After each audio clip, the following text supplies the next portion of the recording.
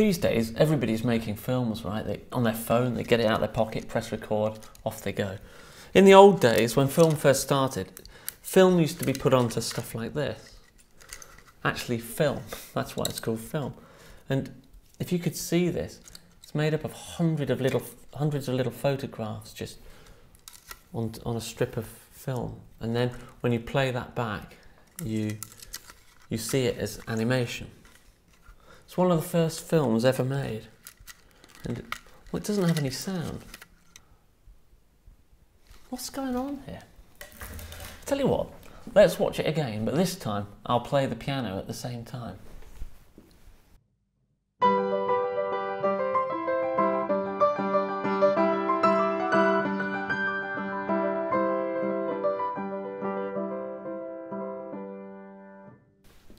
Oh, I see. It seems like everybody's pretty excited about some new idea that this guy with a beard on the left-hand side has had.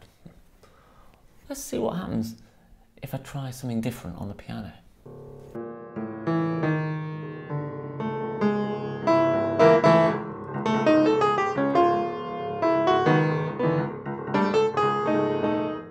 On second thoughts, maybe they're having an argument. It shows us the power that music has to change the way we see something or feel about something. And back in the old days, when cinema and film, they didn't have any music, so they'd bring a piano into the theatre and a piano player would sit down and play it. And if there was a chase, let's say, on the screen, the music would be frantic to go along with that chase, a bit like this.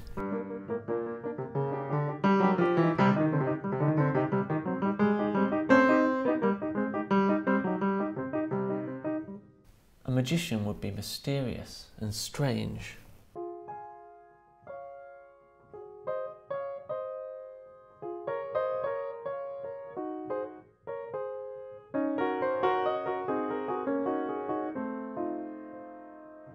And in love, some slushy romantic music.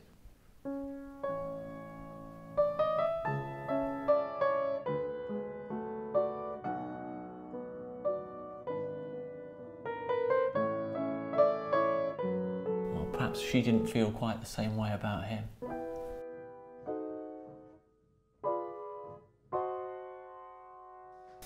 These days, music's everywhere, isn't it? From the big films, of course, Star Wars, Disney films with all those songs, right through to computer games, YouTube, TV shows. You can't get away from music because it's there to strengthen people's ideas so that the audience can really get into the story, really get into the action. And when it's at its best, those moving pictures and the music, you can't separate them. They're like two sides of the same coin. And you, the audience, are just being told a story.